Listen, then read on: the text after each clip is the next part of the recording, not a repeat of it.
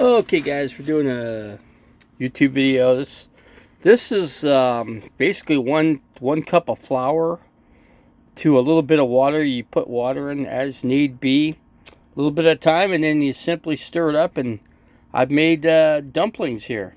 These are Hungarian dumplings, basically. Just 1 cup and some water. That's it. And then you boil some water, which is right there. So I'm going to bring this water to a boil, and then we're going to take these dumplings and we're going to throw them in that water, guys. And we are going to make ourselves some dumplings here.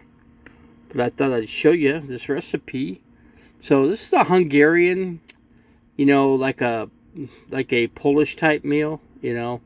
A different way. This is a quick way to make the dumplings because you're not rolling dough out. You could, but this saves time because what you're going to do, you're dropping in that water and it's going to sink to the bottom. When it comes to the top, it's done. That's that simple. And then I'm going to add, hold on a second here. Then I'm going to add some sauerkraut to it. Some butter.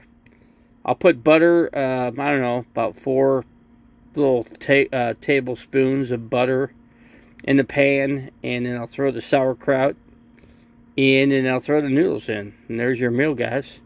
Simple meal from RV Davey, coming to you not live but an upload. So you guys enjoy. When I'm done, I'll show you what we got. Okay, let me go ahead and do this here. Let me just we're gonna pause it here and I'll show you what's next.